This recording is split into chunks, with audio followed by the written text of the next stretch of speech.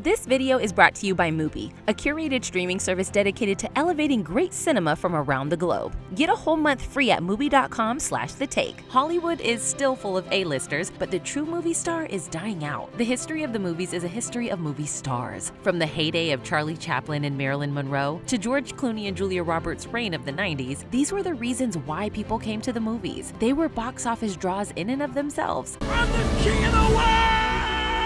But now, it's not actors that draw people to the cinema, it's properties. The big tentpole releases that get the buzz tend to be ongoing franchises or reboots, where the performers feel subservient to the overall product. There are no movie stars anymore. Like Anthony Mackie isn't a movie star. The Falcon is a movie star. On the flip side, actors now have more freedom than they did in the past. They're more cautious about becoming typecast and thus more flexible with what they'll star in. Added into that is the fact that the movies aren't the be-all and end-all anymore. Clooney, Hanks, actor emergency. Tracy Jordan's doing TV again. I know, disappointing. Take them off the official A-list. Streaming and TV are both arguably just as prestigious as big screen work, so you see actors covering both grounds in a way they never did in the past. So is the true movie star dying out because the business has changed, or because actors have changed? Here's our take on the end of the movie star and what that means for the future of film. The conversation around the end of the movie star has been brought into focus over the past couple of years by the actors that seem to be the last of their kind. Tom Cruise just pulled in over $1 billion with Top Gun: Maverick, and George Clooney and Julia Roberts' rom-com Ticket to Paradise exceeded expectations. But Brad Pitt's Bullet Train was less of a hit despite it being effectively a star vehicle for one of Hollywood's biggest names. You sure you want to talk this out? Not particularly, no. Okay. Which honestly makes more sense, given that celebrities aren't necessarily what drives a film's success anymore. These big-name movie stars, alongside others like Will Smith, Jennifer Aniston, and Leonardo DiCaprio, emerged in a different cultural landscape, one that was built on the idea of a bankable star. And they were likely still riding the after effects of the studio system that thrived during Hollywood's golden age. Hollywood's rise at the beginning of the 20th century was built on the back of the charisma of their leading men and leading ladies. Actors like Clark Gable, Elizabeth Taylor, and Marilyn Monroe were contracted to studios for defined lengths of time, taught how to sing and dance, and bestowed with these personas that they would carry into their screen work. Diamonds are a girl's best friend. The star system, as it was called, literally created stars from the ground up. Rock Hudson, for example, was specifically manufactured into this image of a strong, tough hero for post-war America, named after the Rock of Gibraltar and the Hudson River by his agent Henry Wilson. We're gonna beef you up, and I don't mean eating hot dogs all day. I'm talking about calisthenics, Charles Atlas kind of stuff. You got a tan every day, quit picking at your fingernails. We'll get you drama lessons, we'll fix your posture. By the 60s, the star system had crumbled, but it paved the way for new stars, ones that weren't bound to a studio. The ability of actors to negotiate independent contracts allowed them to break free of typecasting and play a more diverse set of roles. And as these big studios lost their grip on the industry, foreign and indie films flooded in to fill the gap, ushering in a new era for Hollywood. The so-called classic Hollywood movie star was already fading as new and international actors took their place. The 80s and 90s marked the beginning of some of our most prolific actors' careers. And on a purely financial level, these movie stars gained that moniker because of their box office draw. If we look at the actors with the highest average box office during the 90s, Cruise, Smith, and Roberts are all in there. Welcome to Earth. But slowly, as franchises, remakes, and sequels started to dominate the landscape, we saw less and less of these megastars break through the noise. Jennifer Lawrence felt like she might be emerging as a bankable star after a series of successes before coming out with a string of flops, and it was likely to do with the movies that she was choosing. She recently revealed that her representatives were steering her away from the interesting independent work she wanted to do because they feared her audience wouldn't understand, instead pushing her towards films that were more likely to be box office hits. Timothée Chalamet is another actor who feels like he has star potential, and interestingly enough, Leonardo DiCaprio's career advice to him was no superhero movies. I'm trying to go where it's not obvious to go. So it seems that the tides may be changing, and doing what would be considered big movies now is potentially harmful to an actor's career rather than confirmation of their star status. But how do we get new stars, and how do existing ones maintain their status when it feels like those movies are all that's left? To discover new stars to obsess over and innovative work from iconic directors and emerging auteurs, head to MUBI. This month, you can check out the anticipated return of Lars von Trier's infamous series, The Kingdom. This supernatural hospital drama, known for its horror-filled cliffhangers, is finally concluding with a 5-episode season called The Kingdom Exodus. Check out new restorations of the original seasons and the premiere of Exodus exclusively on MUBI. And as a special gift to our viewers, MUBI is offering 30 days free. Just click the link in the description below to start streaming now. If you're anything like me, these days you may be totally uninspired and stuck when it comes to figuring out what to watch next. Subscribing to MUBI completely fixes that. Their team of curators handpicks every film they feature, so there's always something new to discover. They love movies as much as we do, so their recommendations are always top-notch. Click the link in the description below to get 30 days of MUBI now. Even the megastars of the 90s couldn't fight the 21st century decline in ticket sales, which only got worse post-pandemic. People just weren't going to the movies like they used to. Brandon Katz of Observer writes, "Major film studios responded accordingly by dramatically reducing their yearly output and placing a greater emphasis on proven commodities. Thus, the notion of star power equaling box office success has become outmoded." This focus on home runs only has also led to the steep decline of the mid-budget movie, what was once one of the most powerful vehicles for stars to show off their range. It's not your fault.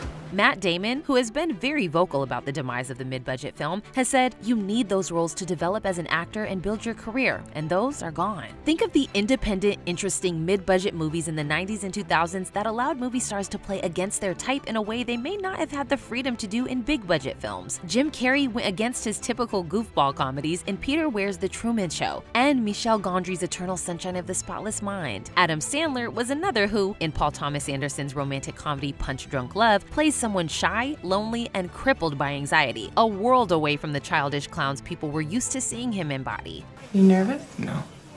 You look nervous. I feel very happy. Theaters used to be filled with an assortment of mid-budget movies. Classics like Home Alone, dramas like Shawshank Redemption, horrors like Scream, or romantic comedies like Sleepless in Seattle. And they were once able to reliably make a profit upon release. Now that studios are going for big risk, big reward, mid-budget films are often not marketed well or are shuffled off to get lost on a streamer. Just look at Knives Out, a huge mid-budget hit, which, despite its success, had its sequel head to Netflix after only a week in theaters. A twisted web. And we are not finished untangling it, not yet. Streaming has also eaten into the potential profits these mid-budget movies can make by effectively killing off the DVD market. Matt Damon, Hollywood's de facto spokesperson on this topic, spoke up once again in his recent appearance on Hot Ones. He lamented over how difficult it would be to make something like Behind the Candelabra now, given how niche the story is, and how all the financial pressure of it is put on a film's theatrical release. You could afford to not make all of your money when it played in the theater, because you knew you had the DVD coming behind the release. So now, TV and streaming have almost replaced these mid-budget movies in terms of the kinds of roles actors can play. Neil Iyer of Independent Magazine says, if Hollywood of old existed in 2022, MGM would release a movie about a young restaurateur trying to keep his debt-riddled family business afloat, creating a realistic portrait of foodie culture while examining themes of addiction and masculinity. Instead, we have Hulu series The Bear. Huge stars like Nicole Kidman have admitted to seeing TV acting as increasingly lucrative, while Ewan McGregor speaks to liking television acting more. And Matthew McConaughey's so-called McConaissance was propelled as much, if not more, by his dark, complex turn in HBO's True Detective as it was by his film roles of the same period. Nature created an aspect of nature separate from itself. We are creatures that should not exist by natural law. So there's been a marked shift in the perception of what TV could be in this new streaming age. But all of this makes it harder for us to determine a star's influence or worth. There's not just a handful of stars on the silver screen, there's now a deluge of stars across all of our movies and TV shows on so many different platforms it can feel hard to keep up with. And success on streaming is harder to decipher than an objective box office hit, since they provide us with unconventional metrics like app signups or social media mentions. We are canceling the show. The algorithm felt it wasn't hitting the right taste clusters. Speaking of, today it's expected for stars to have some kind of social media presence, not only to keep them closer to their audiences, but also, no doubt, to keep up against the rise of online content creators making their way into the mainstream. Studies have shown that younger generations, digital natives who were raised on social media, are more likely to name an online celebrity as their favorite famous person and are more likely to listen to influencers or vloggers than Hollywood stars. You can learn so many makeup trends and techniques on her channel. So yes, movie stars need to somewhat match pace with these new kinds of stars, but this increased social media presence also eats into their mystery, the mystique they once held. Critic Ty Burr wrote in Gods Like Us, his 2012 history of movie stardom, that the internet brought a marked devaluation of the traditional movie star. It likely affects their ticket sales too. Fandango producer Brian Formo says, "You can be fans of movie stars now without having to watch their movies but follow their social posts or engage with stan accounts." So while stars keep up their Instagram feed and flip back and forth between film, TV, and streaming, it may look like a more creatively diverse industry, but it actually reveals what's lacking in the film industry and why people who may have once cemented themselves as film stars are more likely to move away from the medium. Amazon recently paid $465 million for its production of Lord of the Rings spin-off show Rings of Power, with no stars attached to it, further cementing the idea that the star is no longer the priority, it's the franchise itself. There are still A-list actors, but it doesn't feel like they're the ones people are paying to see, and sometimes it even feels like they're indistinguishable from one another. I look just like him, but I'm not that Chris. Not Pratt or Hemsworth, I'm a different guy. While these franchises are undeniably entertaining, often brilliantly made films, it does feel like they can swallow up actors and prevent them from realizing their full potential. Jennifer Aniston argued that Marvel's dominance was contributing to a general decline in quality of what's out there in the movie industry. Martin Scorsese's comments on superhero movies notoriously started a years-long debate, but he brought up the very real issue that today's films lack a certain element of risk-taking that cinema once had, saying they're market-researched, audience-tested, vetted, modified, re-vetted, and remodified until they're ready for consumption. And Elizabeth Olsen recently said that her commitments to the MCU took her away from the physical ability to do certain jobs that she thought were more aligned with the things she enjoyed as an audience member. While the MCU has made household names of its cast, there's no guarantee these actors will bring the audience with them to other work. Chris Hemsworth's Men in Black reboot didn't really catch on, and The Gray Man, which brought Chris Evans back with MCU directors the Russo brothers, was critically panned and quickly faded into the background on Netflix. Ironically, many Marvel stars have struggled to make it outside the franchise. Although they may enjoy the freedom of taking roles that align more with their career prospects, there's no doubt they suffer a dip in pay and notoriety. If stardom does exist now, it seems to happen outside of the movies. Harry Styles is one of the biggest stars in the world off the back of his music career, and is now being fast-tracked onto the big screen as producers aim to harness that star power. Dwayne "The Rock" Johnson is probably the most classical movie star around right now, someone with a defined role who feels like a box office draw, but his acting persona emerged out of his pre-existing wrestling character. If you smell